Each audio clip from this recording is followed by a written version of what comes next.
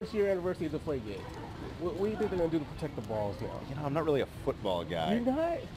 You had Ted trying to steal Brady's stuff. I know, man. isn't that amazing? I'm like, I don't follow football as I should. Who was the second choice instead of Brady to steal the semen from him?